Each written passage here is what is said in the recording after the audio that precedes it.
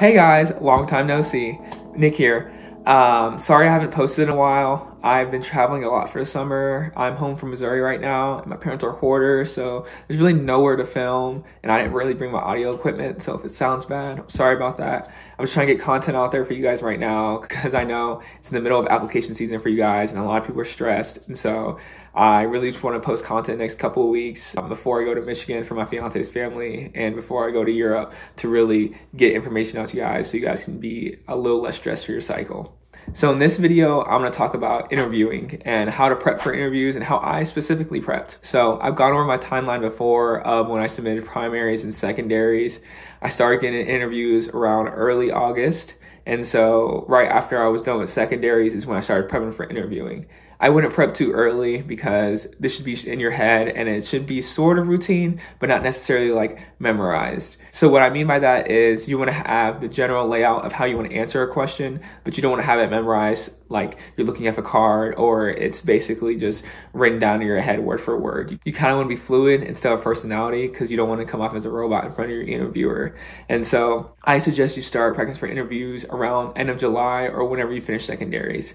Secondaries is really the bottleneck for submitting stuff. You want to submit early, which is around within a month or a month and a half. It's not a big rush. I know a lot of people got into good schools who submitted around mid-August or early August, so I wouldn't be too carried away with it. Just submit in an orderly fashion and you'll be all right. You want to start preparing for interviews around end of July, early August. How I started preparing for interviews was I talked to a lot of med students that I knew from my research experiences or just upperclassmen who matriculated later on, and they did mock interviews with me. I did a mock interview with a medical student at Johns Hopkins who was on the admissions committee. He really grilled me and I didn't really take any offense to that, and I suggest you don't either. You'd rather have somebody in a no-stakes scenario like this really point out all the faults in your interviewing so you can improve that for when there is stakes when you have your medical school interview.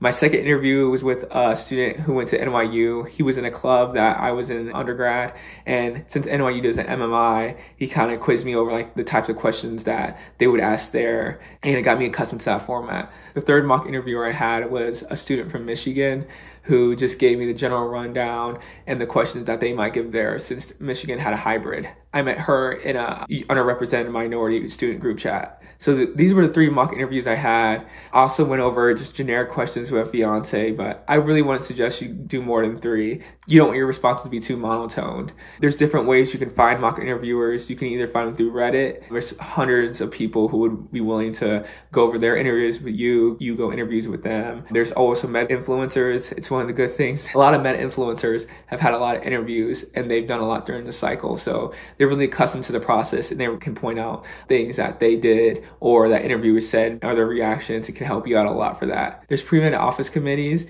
Sometimes they officially have different drop-in days we can do interviews. I know not all of you guys have schools where they have pre-med offices, so that's not available. Don't fret.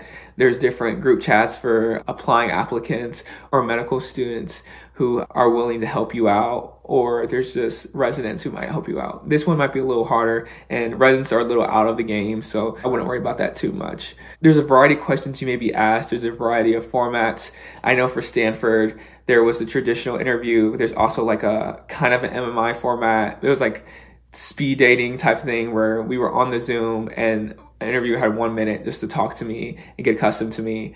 Or there's the traditional where it's either 2 to 3 interviewers where you have 30 to 45 minutes just to talk to them and they can ask you whatever questions they want. It can go from very professional to very personal.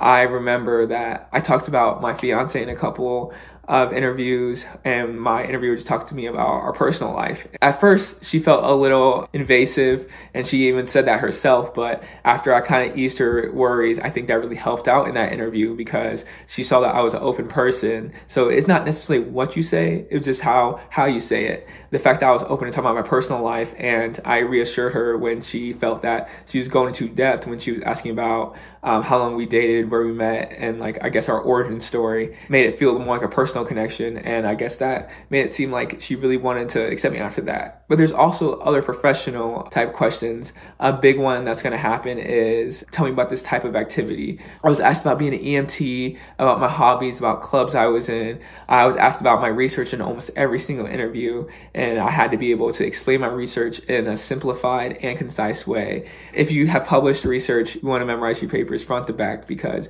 you don't want people to point out something and you're just sitting there like, it seems like that you didn't really contribute and you don't know what you're talking about if you are unable to provide that information. So I would just be accustomed to what you've done and just run over your application real quick, because you don't want to stumble over things, especially in an interview setup where there's a lot on the line. The one question I would say starts off most interviews is, tell me about yourself and why medicine. These are the two most fundamental questions, and I suggest you really have a strong answer here that you practiced many times.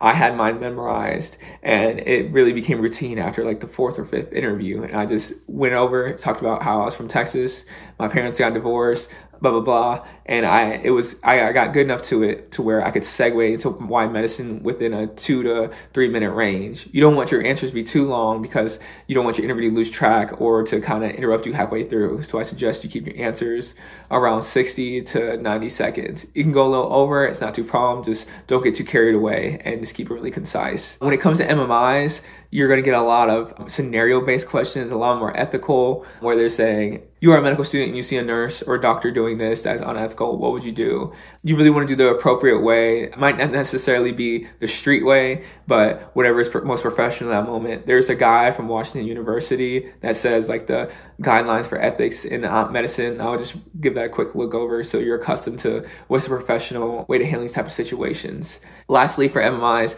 there are sometimes team-based scenarios where there might be an impossible challenge you have to do, some type of puzzle, but it's not really testing your ability to complete said puzzle. It's more of testing your way to interact with your teammate. So just a forewarning, you always would be nice, even if it seems stressful, you're running out of time, just always hold up your whoever you're working with and just kind of lead them through the way. It's not always about winning or getting to the finish line. Your interviewer just wants to see how you interact as a team. And there's a lot of times how it works in the interviews.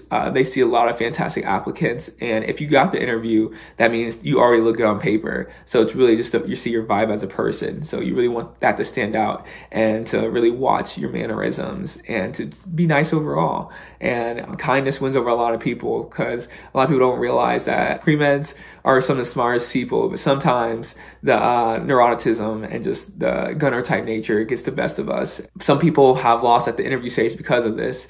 And so just to be yourself, be relaxed, and be nice. That concludes today's video. If you liked it, leave a like and subscribe, and I'll see you in the next one. And I promise I'll start posting more often.